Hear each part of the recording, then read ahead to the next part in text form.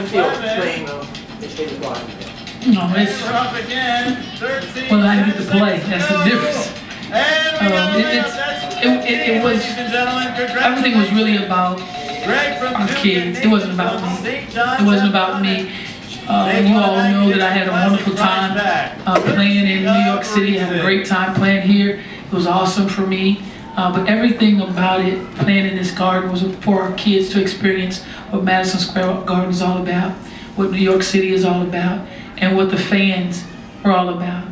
Because it was absolutely wonderful for me. I mean, it has just truly been emotional for me to be able to come back and have a group of young ladies that I'm coaching to be a part of this, because I experienced some of the best moments of my life. It doesn't matter to me. All that matters to me is to coach those kids and to try to teach every possession. I try to help in every possession and coach in every possession, so they'll have the understanding of the whys of the game, why this happened, why that happens. Because once a kid really understands the game, they know how to play the game. You know, this is a process in order to be able to see. I have a young group of young ladies who are learning the game. They're learning how to play the game, learning how to win, and that's the most important thing when you're out there playing. You're going to win.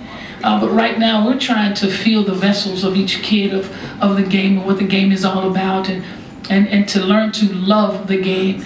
We don't ask our kids for anything about perfection, because if that was the requirement, we'll all be disqualified. So that is not the requirement of being perfect or perfection.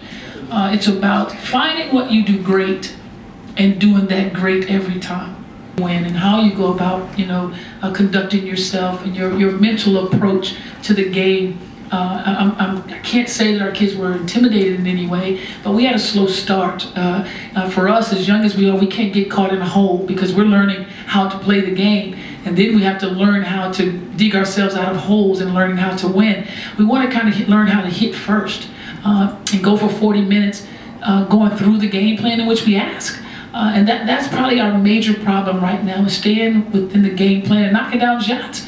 We can't hit any shots. We've gone through quite a few games of not hitting shots and turning the ball over. We have to learn to value every possession, get a shot, get people open shots, and we must take those shots with a great deal of confidence, because our message to our kids was, and the greatest thing about you is your belief. And it's a very contagious influence that they possess, and you must utilize that belief every single time. Even when it doesn't seem like it's very bright out there, you still must believe in yourself and trust your training. And when you continue to do that, this team will grow to be the team that we think that they can become. What do you think they took away from today's game, playing in the garden, the whole ambiance? What do you think they took away from here? You know, it was tough for those kids to walk away and not walk away with a win. The one thing I try to tell our kids is, don't play for me. You know, play for each other. You know, they always want, I want to win for you, I want to win for you. But it's all about playing for each other. Let's win for each other. It's not about me, it's about us. And when they get out of that, you know, we're going to be pretty good. But our kids walked away knowing that there's a lot of work to be done. And all those little things that has to be corrected are correctable. That's the good part. You know, that's the greatest part about it, is everything that we need to change, we can correct it and become a better basketball team. You know, there's things that, you know, coaches do. You know, coaches have their own mentality. They know what they want to bring in. They know who they want to bring in, and they understand what they want to do, or bring in their philosophy for this team to be successful. I mean, you all know how special New York is to me. You understand how special this organization is to me, and nothing and nobody will ever change that.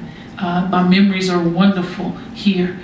Is my adulthood here, especially professionally in basketball. This place is always special to me, and you just never know. You never know what the future brings. You never know. Thank you. I thank you all.